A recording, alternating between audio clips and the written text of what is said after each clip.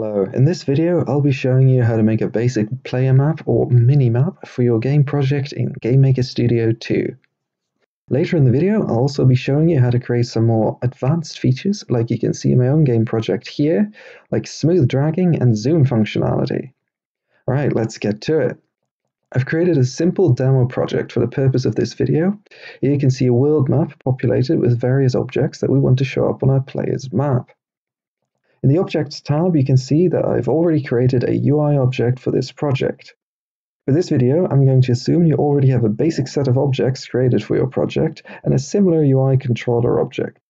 If not, simply make a new object for this purpose and we can proceed. First, in our create event, we're going to make a few variables. So write showMap equals false. This is going to toggle the map. Also, create a new key press event for toggling this variable. I have it assigned to the tab key, but you can make one for the M key as well. Then write showMap, and this will toggle the map. Now, to the create event. The selection, this will be used to select object in the game. The map divider, this is our zoom level.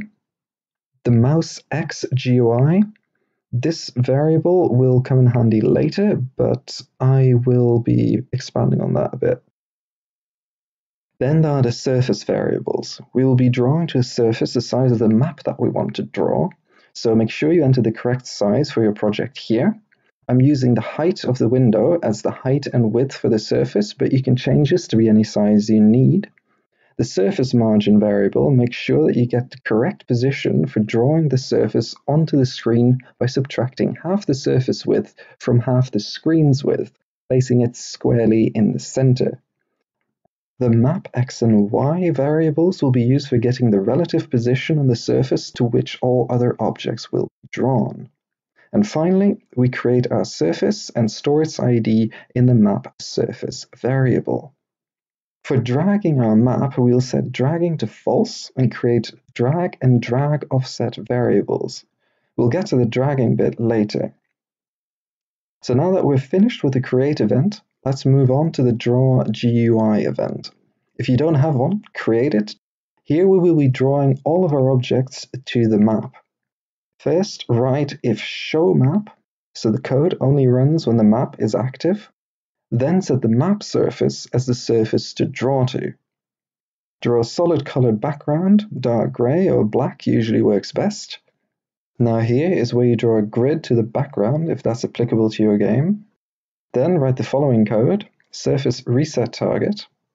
Since we're working with surfaces that can destroy themselves at any time, it's important to make sure they come back when they disappear. In the begin step event, add this code. And in order to prevent a memory leak, it is always recommended to free a surface after you stop using it. So create a destroy event and add this piece of code. Now, back to the GUI event. For the map UI, you can darken the area around the map like this, if that's applicable to your project. Here you set the color and the transparency, you draw a rectangle. Then draw the map surface with the surface margin variables to place it squarely in the center of your screen. This should give you the basic map and grid to start drawing your objects onto. So now we get to the fun part. Let's go back up a bit. After we draw the grid sprite, we can start drawing the objects. For this, we're going to need a simple script. To do this, right-click Scripts in the resource tree and select Create Script. And let's name it Draw Map Object. Now, go back to the Draw GUI event. I gave this script 3 variables, one for the object, one for the color, and one for enabling an optional direction indicator. Create one script for each object you want to be drawn to your map. Enter the object name for each script, and similarly write true or false for each object, whether you want it to show a direction indicator or not. Middle-click one of the scripts to open it. Now, write with argument 0. This will let us grab the necessary variables from the target object. And now for some math. Let's make a local x and y variable for the position of this object. take the object's x and y coordinates and divide them by the map divider variable that we created earlier. This scales those numbers down so that they draw in the right place on the map. Add the x and y variables onto that. This will allow us to move and control where all the objects are drawn on the map. It's essential for the dragon functionality we'll make later. Since we're in a with statement, and this code runs as if it would with the target object, don't forget to write the UI object's name in front of the variables that you need from the UI object. Other also works as a keyword here if you're not planning to use this script in any other object. Now, let's also grab the correct mouse position for selecting the objects on the map. Since this is drawn to a surface, we need to get the mouse position on the surface rather than on the GUI. So let's subtract the place where we drew the surface earlier from the mouse position.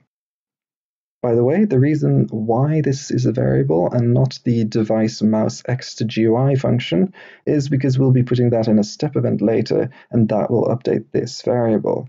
I do this because I prefer not to run the same function more than once. Now, let's create a local variable for the object sprite on the map. Put your own sprite here. A simple sprite no larger than 16 times 16 works best. And the next two variables are what we use to check if we clicked on the object.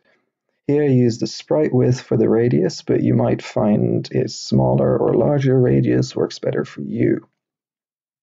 We finish this script by drawing a dot, a target marker, and a direction indicator sprite. Use the local x and y variables that we created earlier and use the color argument for the color. Okay, now we can run this little project and see what we got. As you can see, there are some objects in the corner, but the player is nowhere to be seen. That's because right now everything is being drawn to the surface, scaled down, but to its location in the room, only on the surface. Let's change that. Let's make it so that everything is drawn relative to the player's location and that the map centers in on the player. For this, we will need some extra math. Let's make a step event. Remember the map x and y variables that we referenced in the script? Well, that's where the magic is going to happen. First write show map equals true. This makes sure that this code doesn't run unless we're actually showing the map. Now write map x equals surface width divided by 2 in closed brackets minus player.x divided by map divider in closed brackets. Now let's try this code. Run the program. And now you can see everything's drawn with the correct offset with the player in the center.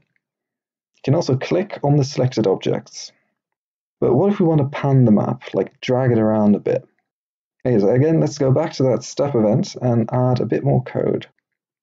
Write if dragging equals false and mouse check button and be left. This checks if we're not dragging, but just held down the mouse. And then there's the drag x equals drag offset x plus mouse x GUI. This gives us the distance between the mouse position and the drag offset variables. Then let's use those variables to update the drag offset variables, and this is what we will use to subtract from the map x. Make sure that this is updated only when dragging is set to true. Now we check if the mouse is released while dragging, and if so, set dragging to false. Finally, subtract the drag offset to the map x variable at the end. Now let's run and see how it goes. As you can see, it now drags perfectly. Now, for some extra functionality, create a global right pressed event. Write selection equals no one. This will let you deselect the map. Now create a global middle pressed event and write the following. This resets the drag offset variables. And that concludes the first part of this tutorial. If you're interested in smooth dragging and zoom functionality, stick around. For this, let's return to the create event and make a few more variables. The drag move x and map max zoom variables. You may want to play around with the max zoom variable after this tutorial is finished, because this controls the max zoom level for your map, and this really depends a lot on the size of your map and the size of your sprites, so you might want to play around a bit with that. Now, let's go to this step event. Here we create another few local variables for the drag offset position, distance between the old position and the new position, and the direction in which we want to move the new variables. Now for a bit of math. So here we use the handy length_dir x and y functions to get to the next step in the direction of our target position. And finally, we change the offset variable at the end of the moveX calculation to our new drag_move variables. For the zoom functions, we'll write the next bit of code. This checks if the zoom level is less than max zoom and then adds to the map divider variable. We multiply this value by the map divider as well in order to get a consistent level of zooming the further we zoom out. Similarly, we do the same for zooming in, only by subtracting. And there we are. There you can see it smoothly drags around the screen and it zooms like it should. This is the same code that I used in my game that I'm showing right now. It's a crazy space fantasy game about being a space captain in space. I hope you found this tutorial useful, and do check out Hyperventila, wishlist on Steam, follow on social media, and I also have a Patreon. You can find the links to all of these in the video description below. Until next time.